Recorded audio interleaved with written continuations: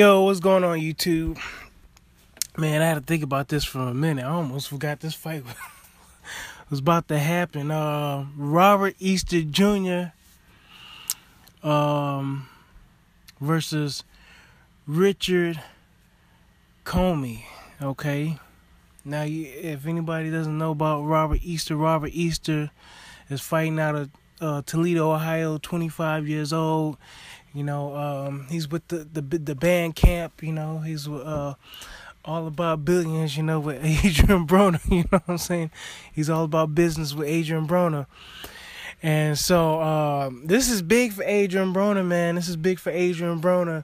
I know it's all about Robert Easter and Richard Commey, but this is really big for Adrian Broner. This is really be a big bounce back, especially for him and his promotional company, as far as him being in boxing and stuff like that. You know, he gave Robert Easter, a chance. For one thing, Robert Easter gave himself a chance, but Adrian Broner helped his boys out. That's good in boxing. You got a lot of brothers helping each other out and stuff like that. You know, people trying to help their people. Trying to make it. And long story short, I believe Robert Easter hit Broner up on Facebook and stuff like that. And I guess he got to chatting and stuff like that. But anyway, long story short, the man has arrived. He's at the dance. Now he has to take care of business. Come up this Friday, the 9th, right? September 9th. So my opinions, my thoughts on the fight. Excuse me. I really feel as if this is Robert Easter Jr.'s fight to lose. Now, I know Richard Commey supposed to be this dude coming out of Ghana and stuff like that. Guyana, if I'm saying his name, the name of the country, right? I saw the Vice thing, about all the dudes that came out of Guyana and stuff like that and whatnot. Hey, that's all good. You know what I'm saying? He's still down there, and I seen the facilities too. And I have to be honest, man. They kind of whack. The facilities kind of whack. I know they go up on the beach and training in the morning and stuff like that. I know it's supposed to make them hungry and stuff like that. But got to question some of the sparring he's getting down there. Is he getting the best sparring? Where is he training at? That's what I want to know. Where is he training at? And this is a man who only has 6 amateur fights. Okay? 6 amateur fights, man. 92% knockout ratio. 92% knockout ratio. 24 wins.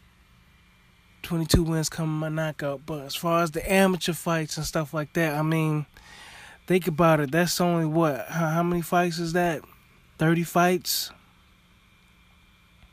And to be honest, from what I've seen, when he fought for the what belt was that? What belt did he fight for in Vegas last year? The IBF, what was it? Intercontinental lightweight title. I guess that made him the #1 mandatory or something like that. When he going against Mama Jonoff. You know what I'm saying? When he was going against Mama Jonoff, what was it? I'm killing his name. Bahadar Mama Jonoff, where his name was Mama Jonoff. We're just going to roll with that. When he was going against the old boy in Vegas and stuff like that. I saw that on Vice and stuff like that. You know what I'm saying? And I watched it twice, man. I watched the fight. Well, honestly, I watched it like once. And then I had to go back and refresh my memory because I almost forgot to do a video upon this bad boy. Mama Jonoff got tired. Dude was winning the fight, man. On the unofficial scorecards. That's what I meant to do, man. I meant to go back and just check to see what the official scorecards were. But, pretty much the guys had Mama Jonoff winning As far as what was on official scorecards, it really, it doesn't matter, man. Richard Commey, he kept pressing the action, and Mama Johnoff got tired, and he got knocked out, man. It was fatigue that beat him. You just see it, man. It looked like fatigue beat him. He was tired. Like, he was throwing punches just to keep Richard Commey off of him. Got to that point. And it was still easy to hit Richard Commey, And on to reiterate that, man, this Mama Johnoff dude got knocked out by a dude out of Louisiana named Mason Menard. I never even heard of this dude. 27-year-old American guy, white guy if it matters, came out of nowhere. Dude has a pretty good record, but it looks like it was just padded up in Louisiana. Dude beat this dude, and it was late. It was around in the ninth round. You know what I'm saying? It was like in the ninth round. It was just like 2 weeks ago. It was like 2 weeks ago. So obviously this dude has a stamina issue, this Mama Johnoff guy. So I don't know if you can take much from that win. And then look at Richard Commey's record. He's fighting a bunch of dudes in Denmark and Germany, dudes we ain't never heard of with like shady records and stuff like that. And he's fighting in like South Africa and Ghana, and that's pretty much where he's been fighting at. You know what I'm saying? He's been fighting a whole bunch of dudes in Ghana, guys that are making their pro debut, or guys who, think about it, man. Look at, hold on. 1, 2, 3, 4, 5, 6, 7, 8, 9, 10. I was gonna guess 10, but I just wanted to be right. His first 10 knockouts are against guys with no winning records, man. No winning records. He finally got one in his 13th fight against a guy with a winning record. Then he stringed a couple more together, but then again, he was fighting in Ghana and the UK.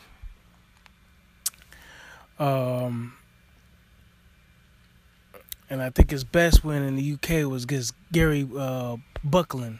Gary Buckland, maybe, you know what I'm saying? But, I don't know none of these UK guys, man. But credit to Richard Commey. He did win a Commonwealth British lightweight title, man. So I ain't going to knock him, man. He took care of business of what he had to do. He went to Vegas right after he got that Commonwealth belt. Or not too long after he got the Commonwealth belt, he had to defend it. But he beat Mama Johnoff for that number 1 spot with the IBF. So he is well deserved, man. He's done a lot for a guy that only has 6 amateur fights. But as far as skill wise, man, he's going to be he doesn't have the boxing skills, man. He doesn't have the boxing skills at all. I'm telling you, man. Look at him. I know he got heart. That's what's coming out of Ghana. Heart. You know what I'm saying? That's why they got some warriors coming out of there, because they got heart. National pride is going to be on his sleeve and stuff like that. I'm pretty sure he's going to come to the ring dancing and stuff like that. Playing his native music and stuff like that. But ain't going to be into no comparison to the band camp music that's going to be playing when he faced Robert Easter. No way, man. No way. Hold on, man. My thing froze up for some reason, man. But anyway.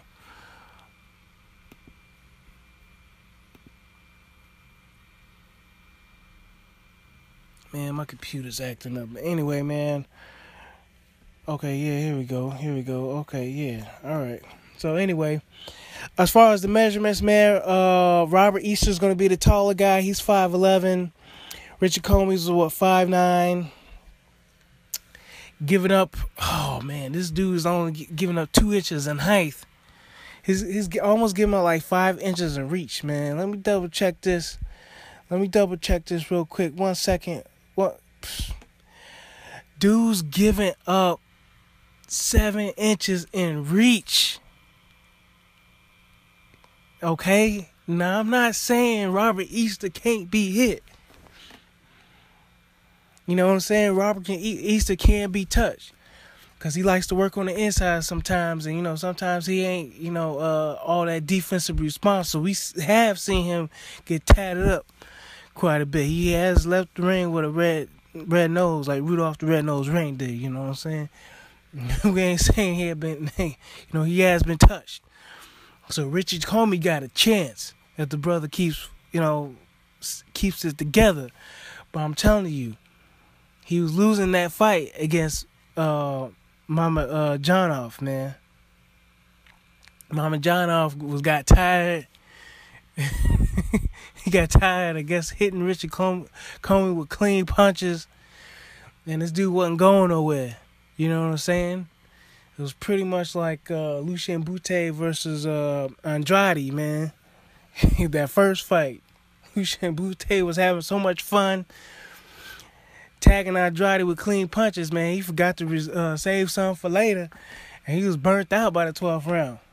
Yeah, that's what kind of knockout it was. You know what I'm saying? I'm telling you. Just listen to me. This is Robert Easter's fight. If he can just keep his defense together, keep his wit about him like he did against Mendez, and knock this dude out, he can get this dude. I mean, this is only like a six round fight, man. This is not going past 6. If Robert Easter keeps it together, it's not going past 6. I'm telling you, man, he cannot miss. He cannot miss Richard Commey. Richard Commey, he ain't got nothing. The dude is basic. The dude just learning boxing. You get what I'm saying? The dude is practically just learning how to box. The dude just came from Ghana. He just started boxing in 2011, y'all. 2011, he's a baby. He only been in the game for 5 years. I ain't knocking it, you know what I'm saying? I ain't knocking it because, God bless him. God bless him. And Robert Easter turned pro in 2012, late 2012. But I think he has some kind of amateur pedigree. Yeah, he does have an amateur pedigree.